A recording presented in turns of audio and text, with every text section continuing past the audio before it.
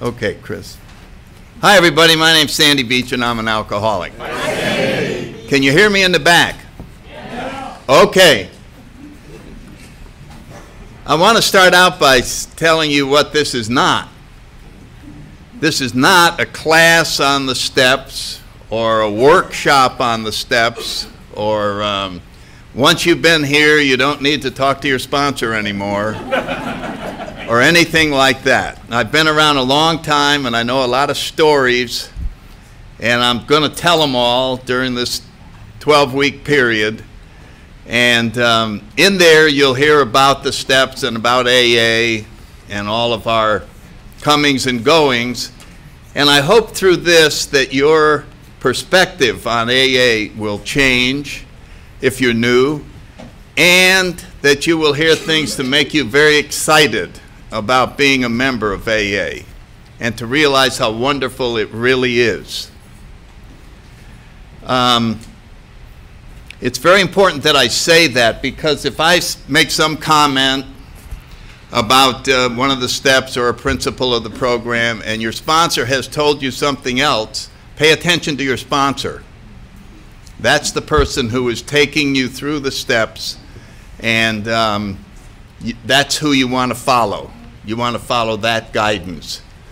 And I say that because we all who've been around a while see it a little bit differently than the next person. And so there's no official version of anything anywhere. What we have is the official literature, and that we stick with, the Big Book and the 12 and 12. I myself am a great believer in both books. I know the 12 and 12 came in 1950, and the people who were around before that felt like we don't need any new guys on the block. But it was written by the same author with 12 or 15 years more sobriety. And his perspectives, especially on about half of the steps in the 12 at 12, are just brilliant, absolutely brilliant.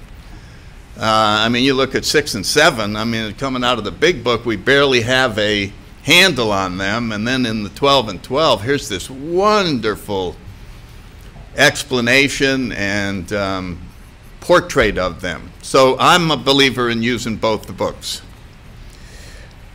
Next weekend in Akron, Ohio, AA will be 72 years old. It's AA's birthday, and there will be 10,000 people in that little city, completely overpowering its traffic, and as they run around jumping up and down, celebrating, not drinking. Now, they've been doing it there for a long time, so the residents are used to it. And matter of fact, I was there last year. They plan their yard sales for when AA shows up. If you can imagine that. You look around, you go, look at all the yard sales that are going on, and then you find out, yeah, this is the most potential buyers that are ever wandering the streets. And they probably get a much better price. So AA will be 72 years old. And when I was born, there was no AA.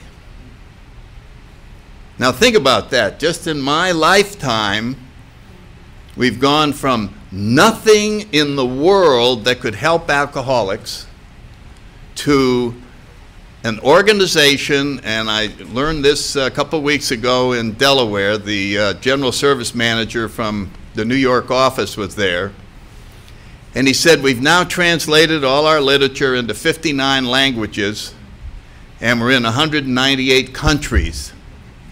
That's pretty powerful stuff for those two books that I just mentioned. Those two books contain a way of life that when alcoholics get a hold of it, they get sober and happy, no matter where they live, no matter what they're drinking. That's pretty good evidence that this works. And the funny thing is that if you went back to the beginning of recorded history, maybe 4,000 years ago, there's always mention of the alcoholics. We were around forever. As soon as they fermented some wine, we found out how to drink it differently than everyone else, and soon became the outcast of the society, whatever society it was. And for all those years, the treatment of alcoholics was to ostracize them, to push them into a separate place, whether it's an institution, a jail, or just out of town. And nothing was able to lay a glove on the disease of alcoholism. Not medicine, psychiatry, everything that's been tried over all these years, with two exceptions. One of them came 100 years before AA, and then AA itself. And way back in the 1840s, and this is all true history, some of you knew, you never heard of this, 5 guys were drinking in a bar on an eastern seaport city, and they were successful businessmen, middle age, and they knew they had a drinking problem. They knew they'd discussed amongst themselves they were going to lose their families, their business, and the respect of the community. They just pretty much accepted it. They just said, well, let's enjoy it while we got it, because they could see the handwriting on the wall. One of them said, I wonder if we could keep each other sober. And they all laughed at that and had another drink. And he said, no, I'm serious. We know we can't stay sober ourselves, but maybe we could keep each other sober. I'm going to go home, and we'll meet here next week, and I'm going to write a pledge, a solemn pledge. And then we'll come back, and we'll all take the pledge together in front of each other. Yeah, I'll drink to the pledge.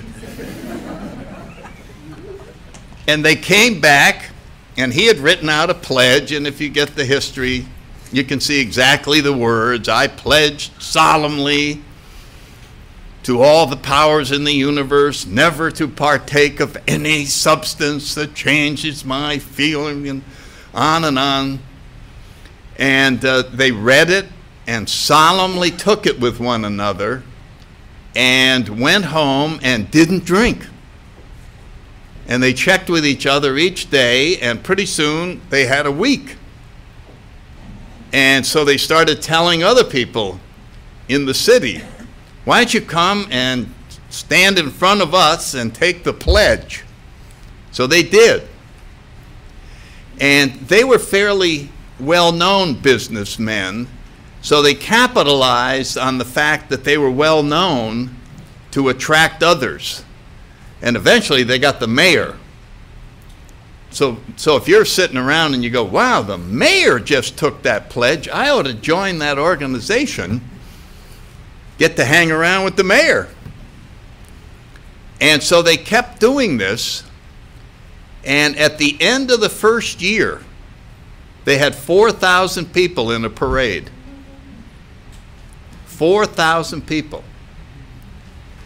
And they said, this is such an amazing thing, we ought to spread it around the rest of the United States. So they assigned vice presidents to go to other cities, such as Philadelphia, New York, Washington, D.C., and they took the pledge and the message up to these other cities. And at the end of 4 years, they had around 300,000 people who had taken the pledge and were part of this thing that started in Baltimore, Maryland.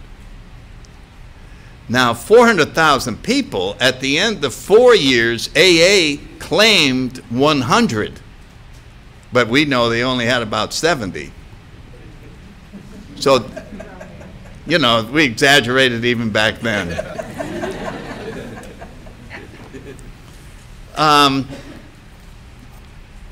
Now, once this thing got successful, they were sitting around, the original 5 guys, and they said, well, we have to name this. He said, well, why don't we name it after the #1 man in America, George Washington? Because that'll get even more attention. So they named it the Washingtonian Society, and it never had anything more than the pledge. It was kind of like a pyramid thing, where the excitement was bringing more people to the parade and going out and how about don't you take the pledge? And then there was sort of an excitement level about it. Now, once something succeeds like that with high publicity, it was in the papers. Abraham Lincoln gave a speech at one of their annual conventions before he was president, but he was one of the people who spoke to them about the wonderful work that they were doing. And about that time, the country was very interested in prohibition. And the prohibition forces thought that the Washingtonian Society would be a great group to endorse prohibition.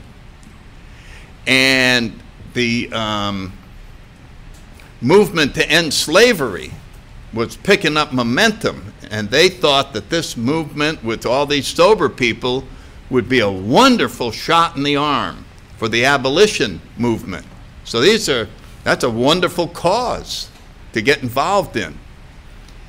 And they got involved in both of those causes, which we now know as outside issues when you look at our traditions.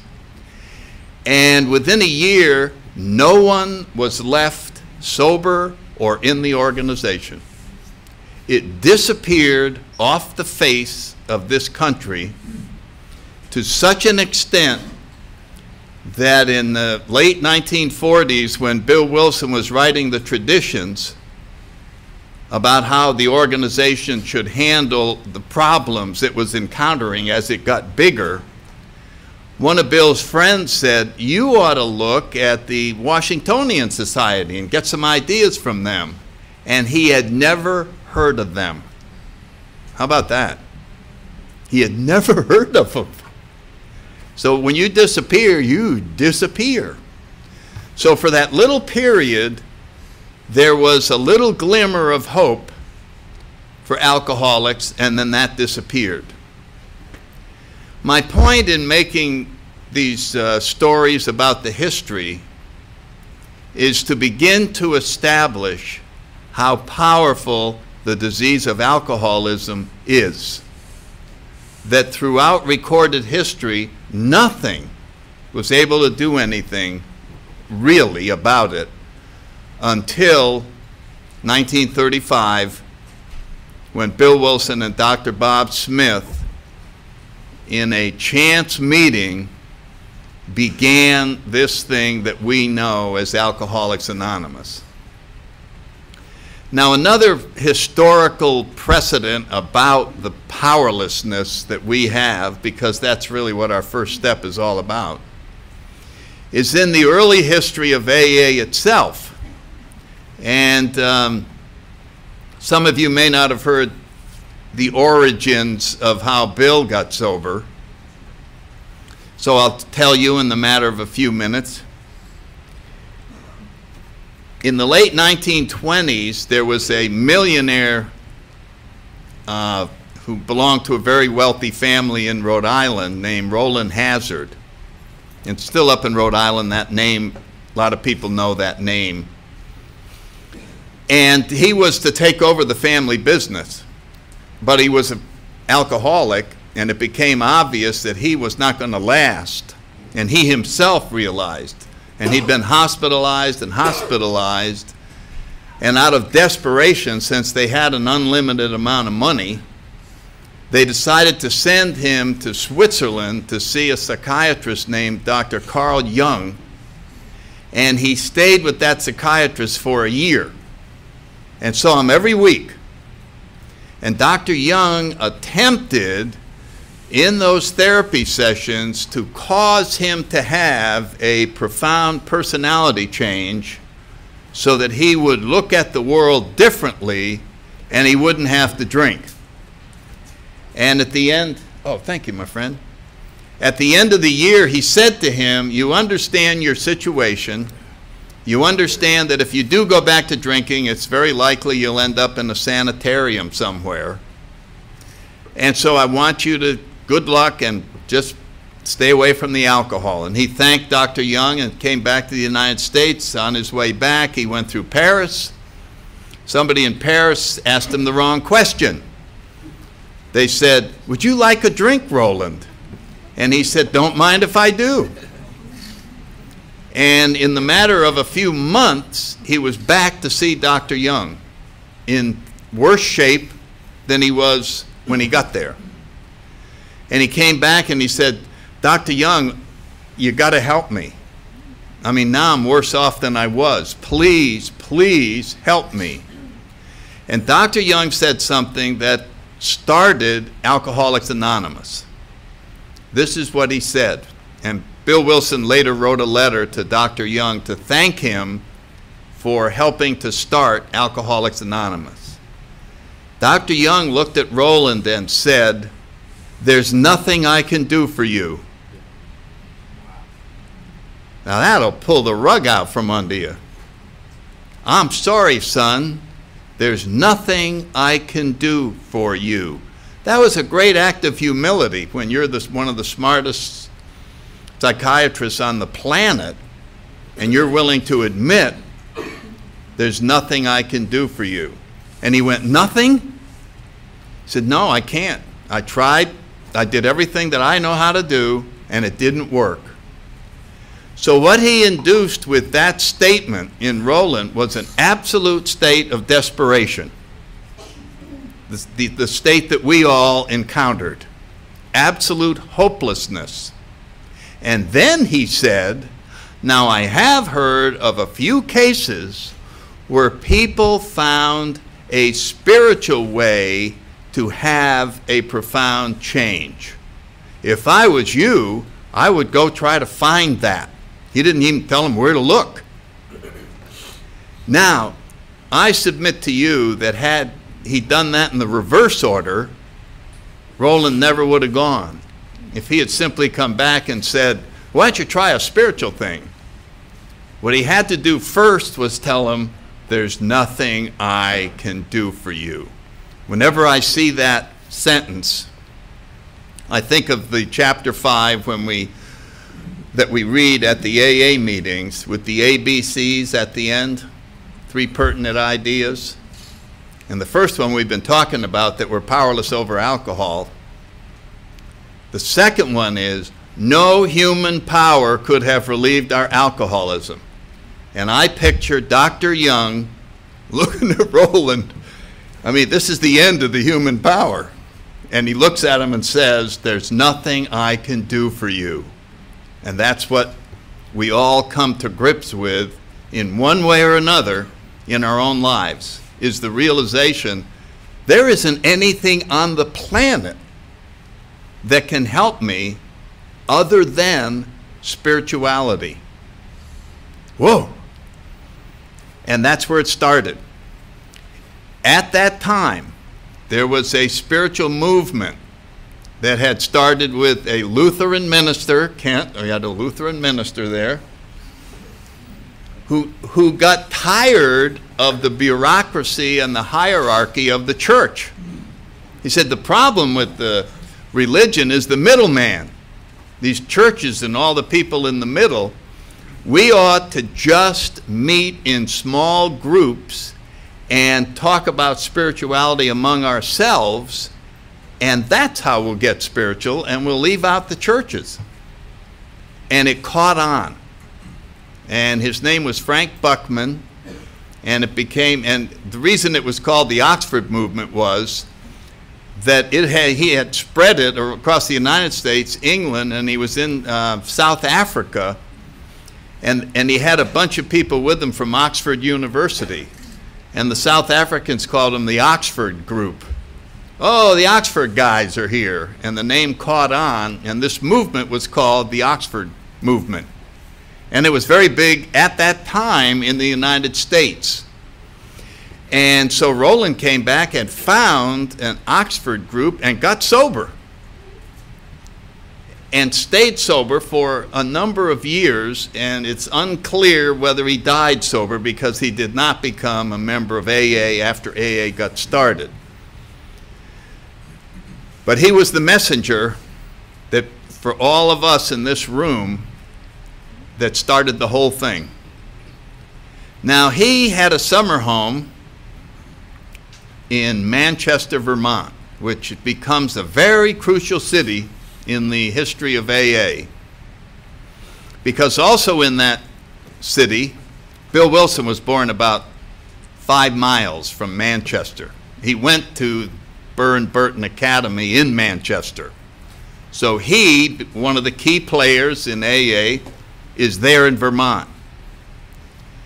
Roland Hazard's family had a summer home in Manchester, Vermont. Dr. Burnham from Brooklyn had a summer home in Manchester, Vermont.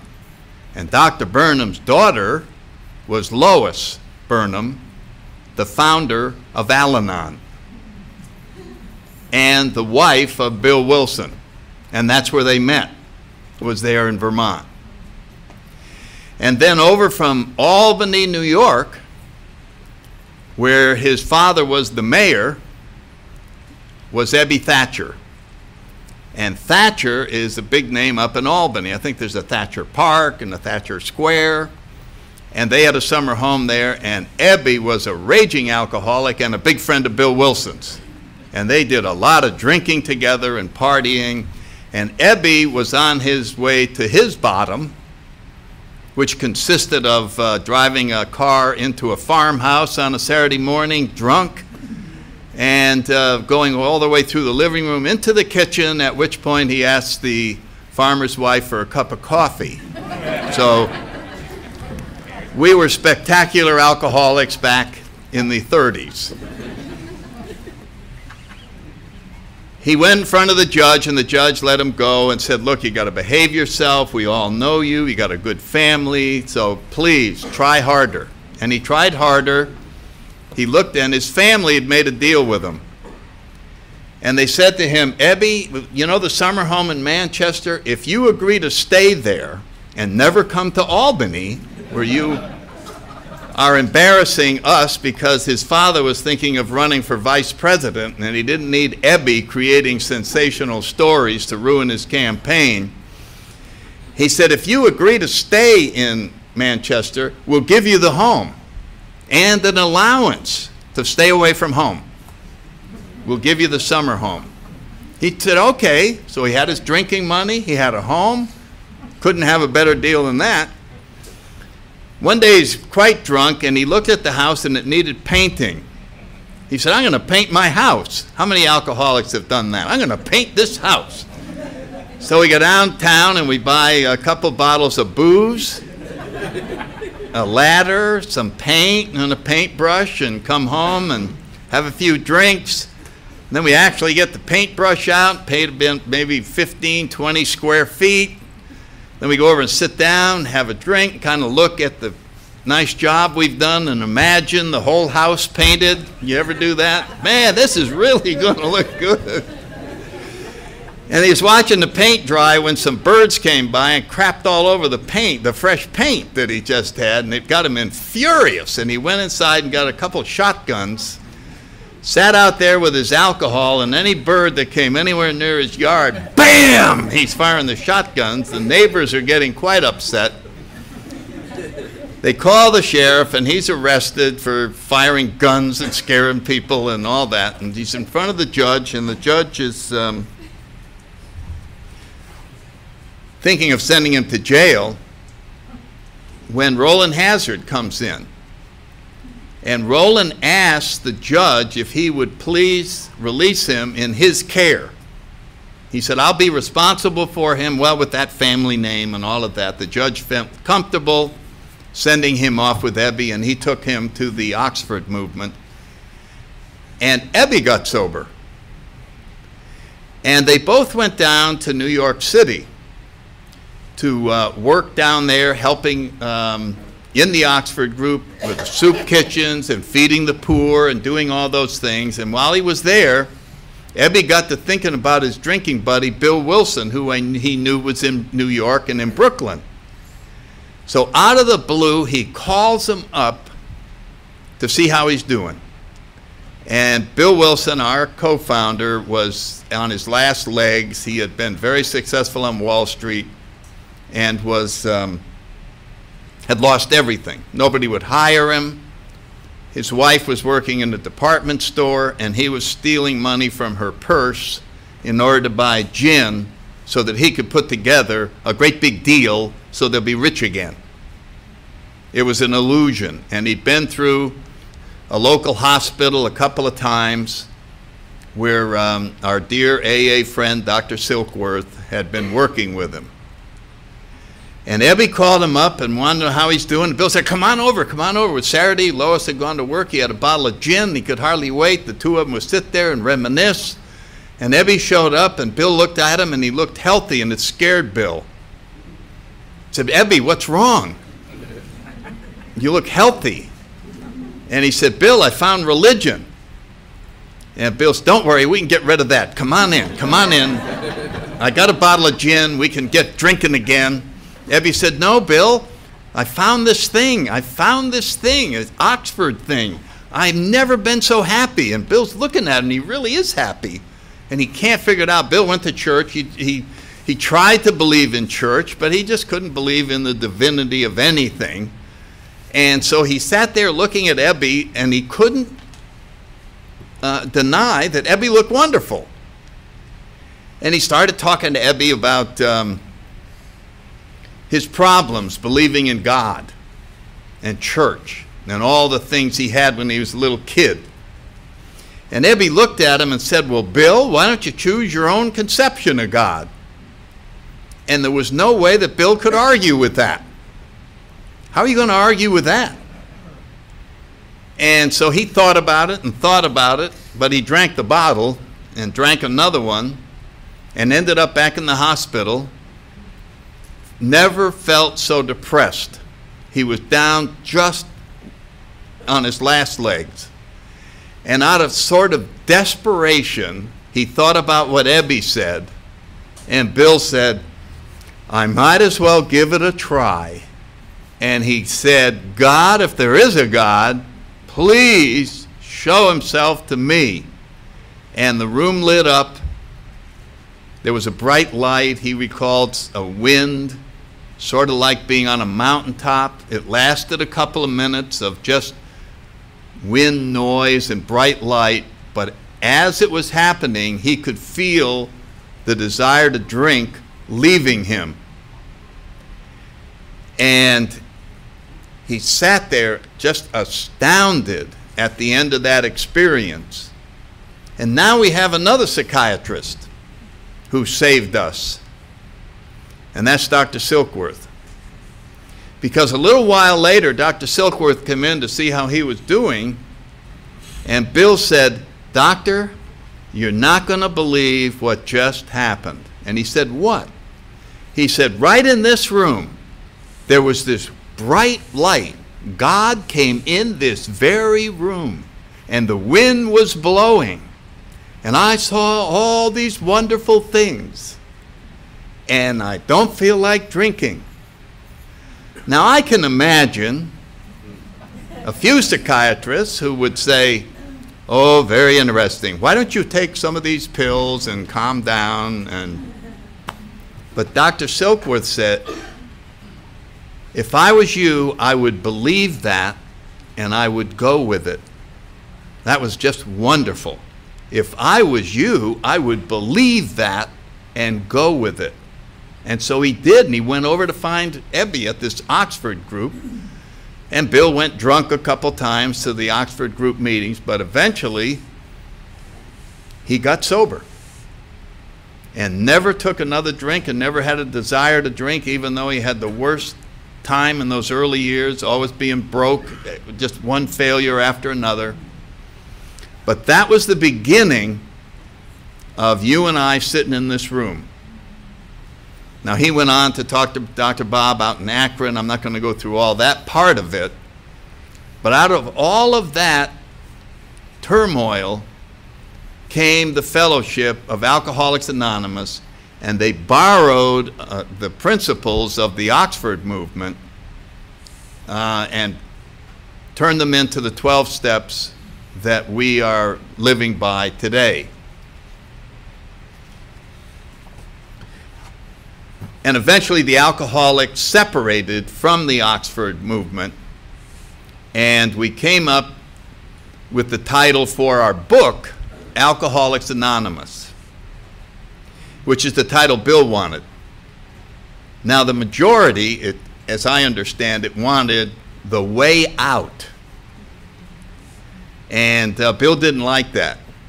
So he went to the Library of Congress, and there were 10 other books called The Way Out. And he knew the drunks wouldn't want to be number 11 in anything. And there was no book called Alcoholics Anonymous, so playing to their egos, it was real easy to get the book named Alcoholics Anonymous. Now, the reason it was chosen for that anonymity, and I'm wandering all over on historical stuff because I like it, the reason we ended up with the title Alcoholics Anonymous, in the beginning, there were so few alcoholics in the city and in the little cities where it got started, that they were afraid that if it was publicly known that the number of drunks wanting to get sober would be so overpowering, people knocking on the door. Such was the power of the egos then. If they find out we have this organization, there'll be thousands of them waiting in line to get into AA, and it'll drive us crazy. We won't be able to handle them all, so we have to stay anonymous. In other words, the reason for anonymity was quite different than it is now.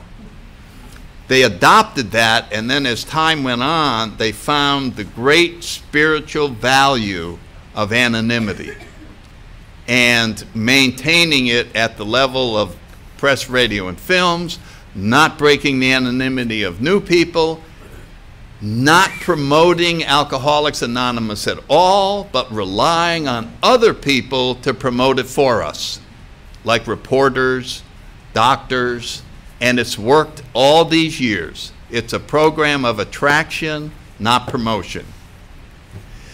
So anyway, Bill took the 6 principles of the Oxford group and was in the process of working on the book, and people were pressuring him to get more done.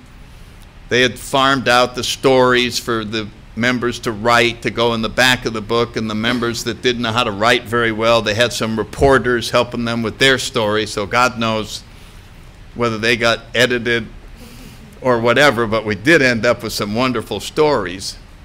And there was and Bill was writing, and he was postponing the chapter How It Works. He was dreading finally getting down to the nuts and bolts of how it works, because there were so many different ways as you went around the country that people talked about how it worked.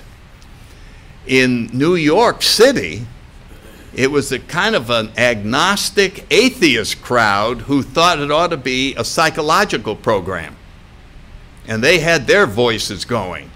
Enough of this God stuff. It's this thing, you get in here and you just, And then out in Akron, they said, look, it has to be Jesus or we're not going. So we had the Jesus crowd and the agnostic crowd coming to grips with each other. And out of that helter-skelter came God as we understand him. Bill doesn't give the credit to Ebby on that one day. He says it was out of this clashing of ideas and compromises. That's where the God as we understand him came from. Then, going from the 6 principles to the 12 steps, Bill sat in his bed trying to come up with the final version that he was going to submit to the fellowship, and he knew he was going to hear all kinds of arguing back and forth. And he sat there going, the drunks are wiggling through some of the loopholes of these 6 principles. So I'm going to write some loophole closers to fill in between these things. And he started inserting what he called loophole closers.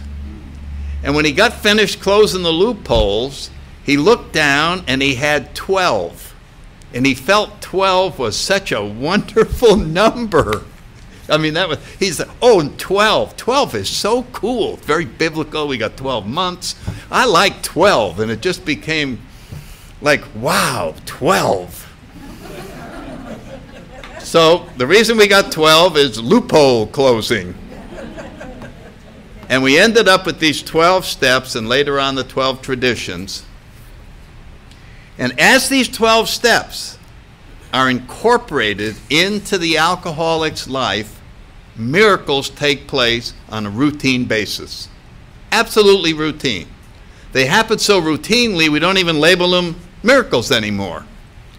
Oh yeah, his family is all back together. He's a productive member of society. He's going to work and supporting things, and he's helping out everywhere. And he used to be a selfish, self-centered bum who wouldn't do anything for anybody. And we forget that that is a miracle to transform that individual from this to that. And that's what happened with our 12 steps. And in the foreword to the 12 and 12, Bill describes what he thinks the 12 steps are. And it's the two-sentence thing that says, AA's 12 steps are a group of principles, spiritual in nature, which, if practiced as a way of life, will accomplish two things.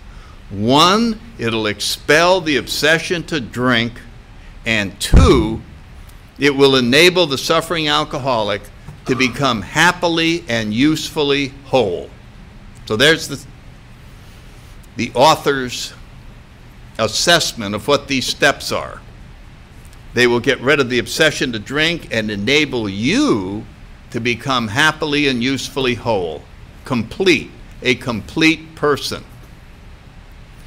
And so the reason I've told all this history, and if I wanted to, I could go to our literature and I could show you where the second step appears in the big book, and you would notice, my God, it's way up around page 50 or 45, somewhere's in there.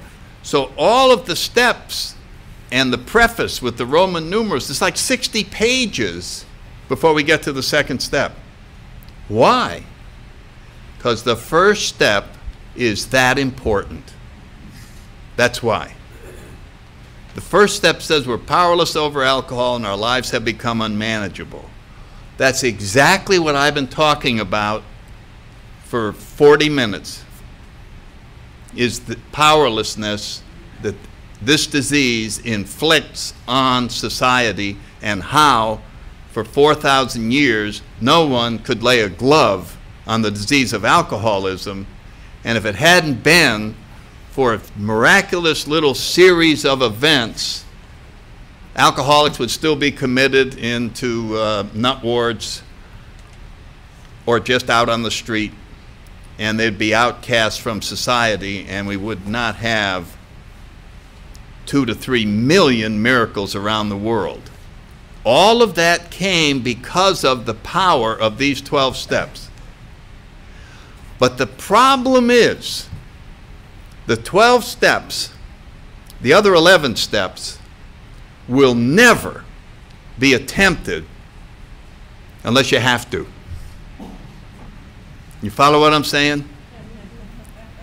You just aren't going to talk anybody into making amends, a moral inventory, prayer, meditation, admitting when you're wrong, la-di-da. Not going to talk them into that unless they have to. So AA in no way tries to convince you of the existence of God. Even though we talk about God all the time, there's no AA God. If there's 150 people here, there's 150 different higher powers. It's not a religion. So no one here is trying to convince you that there is a God. But I'll tell you what we're good at. We're good at convincing you that you need to find a God, or you're screwed. That's what we're good at. Hey, I understand you're not interested in spirituality. No, I'm not. How about if I hold this 45? Well, I'll try it now. It's like Tony Soprano saying, why don't you get spiritual? Oh, okay, hey, where's the prayer? That's the first step. I'm simplifying it, but that's what it is. It is saying you are powerless and your life's unmanageable and there's no human power that can help you. So that's why we take a long time. And you'll see in our literature it suggests to you that people who have been sober for a number of years, who aren't happy and just aren't getting it, never took the first step 100%. They almost were as bad as the rest of us. They got a problem, but not the same problem that the rest of us have. It's a modified version of our problem. Slightly less serious. Slightly different. Just a little bit different. Little different childhood. Little different part of the country. Little different background. Whatever. And so we're often a little different part of AA. So when you start out with being almost powerless over alcohol and almost having an unmanageable life, then you almost need a sponsor. And you almost really need to do these steps. And you almost get sober. Now, almost getting sober is very much like almost having a parachute.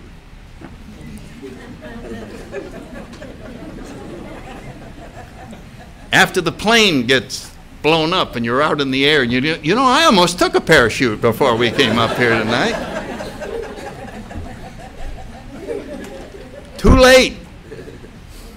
You follow what I'm saying? So what do we mean when we say powerless? This is what most newcomers think. They think that that means whenever they drink, they get all messed up. They think that alcohol being in their system causes all the problems. The problem with that limited definition of alcoholism is the following. You go to treatment, you learn all about alcoholism, and you say to yourself, you know something? They're right. Holy cow, I am an alcoholic. If I drink, I'm going to die. I mean, I believe that to my soul. I honestly understand, as I never understood before, that I'm an alcoholic and that I should never, ever drink. Now that knowledge and that insight is useless. Now how do you like that? It will not keep us sober.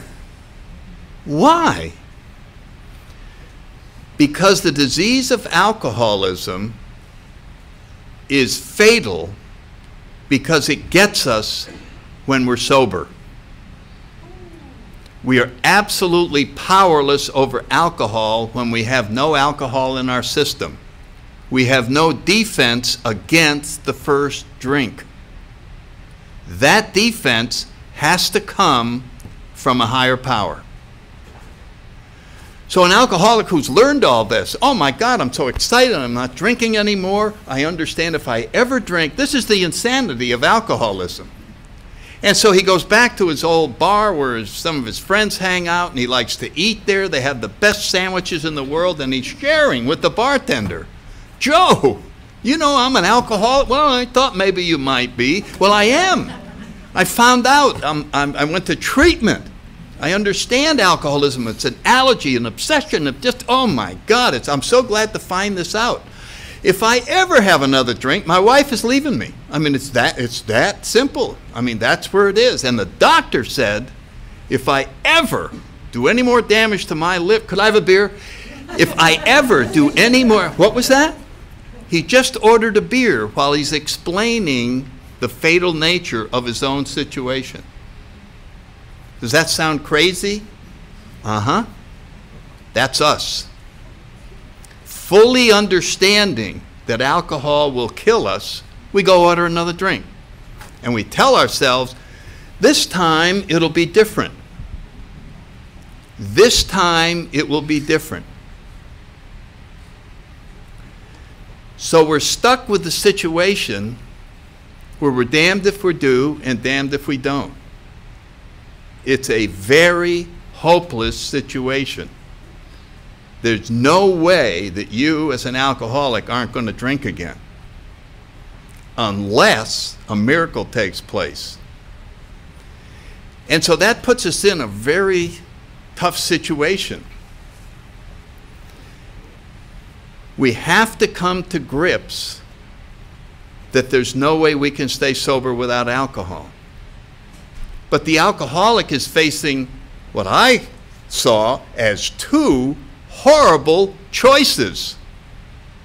One, I keep drinking and these horrible things keep getting worse. That's choice number one. I keep drinking and all these horrible things happen. Okay, I don't want that choice, so what's my second choice? Don't drink at all. Now there's a good, okay, I'm going to choose choice number two. I'm not going to drink at all. You know what happens when you don't drink at all? You are sober all the time. All day. All night. All week. All month. All year. No break. There's no break ever from being sober. Well, I don't know about the rest of you, but that's why I drank. I needed a break from being sober. That's what alcoholism is. We can't stand being sober. Our lives are so painful and unmanageable that we need relief from them. Do you understand what I'm saying? I remember it. Oh boy, 3 more hours, 3 more hours, 3 more hours. Okay, bartender, okay. You remember that? Oh, okay, now I'm all right. No more of that. That's why when people said to me, just don't drink, I went, you're crazy. Why would I do that? So do you see what has to happen in order for an alcoholic to survive?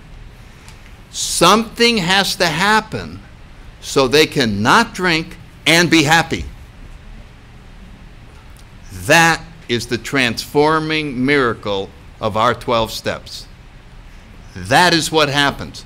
No alcoholic can just stay sober on willpower and be in pain for the next 30 years. You just can't do it. It's too hard. So we spent all this time setting up the first step so that when you take it with absolute despair. Okay, holy cow. And now we're willing to do the rest of the steps. Finally, we have this willingness and open-mindedness to do things that we think are stupid. I read those steps. I said, are you kidding? This is going to help me. I need money, man. I got 6 kids. I'm out of the Marine Corps. I need money. And this is all abstract inventory, spiritual. Get out of here. So what was going to motivate me to do those steps? The first step. So if you are new, that is the key to long-term sobriety, is 100% surrender. so that you are eagerly looking forward to solving this horrible situation that you're in. The point of the first step, to tell you quite frankly, is to convince you that your situation's a lot worse than you think it is. Now that's not good news, but it is good news. Because if you will suddenly realize, oh my God, it is so bad, I might pray. That's pretty bad. It has to be bad to do that, right? I mean, you're not going to. I might actually pray.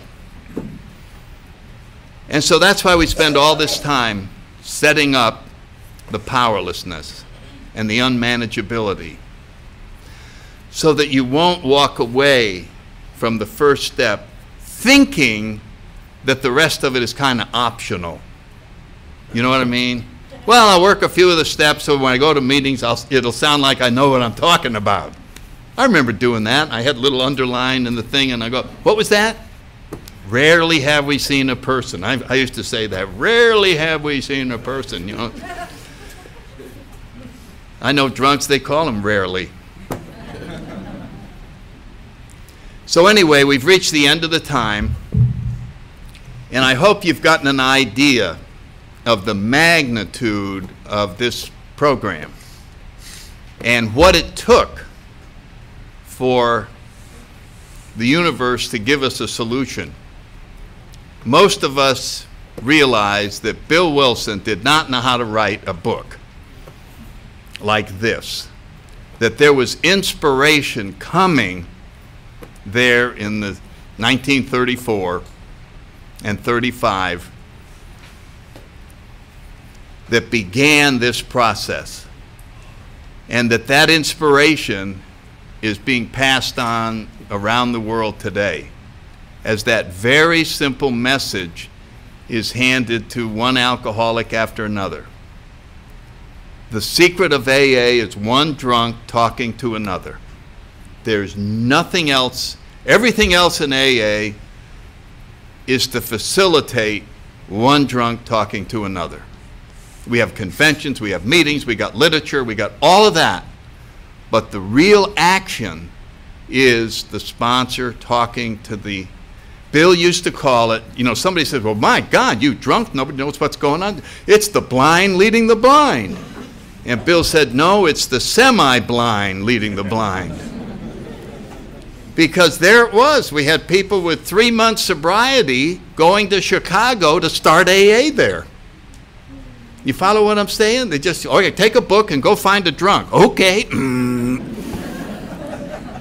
And Chicago has great AA now. But that's what was happening. It was just one person showing another one what they had already done. So all the people here who have a good bit of time, men and women who sponsor people, they are the custodians of this message. And if you're new, please learn the message as it is in the book, so that when you pass it on to the next person, and you're going to be called on in your first year to pass this on to somebody newer than you. So please take the time to understand each of our steps, the way they're written down, so that the message you pass on to the next drunk will work and their life will be transformed. We're at the end of the time. I want to thank everybody for your attention, and we'll stand, and let's just stand in place and reach across the aisles, and we'll close it with the Lord's Prayer. Thank you all very much.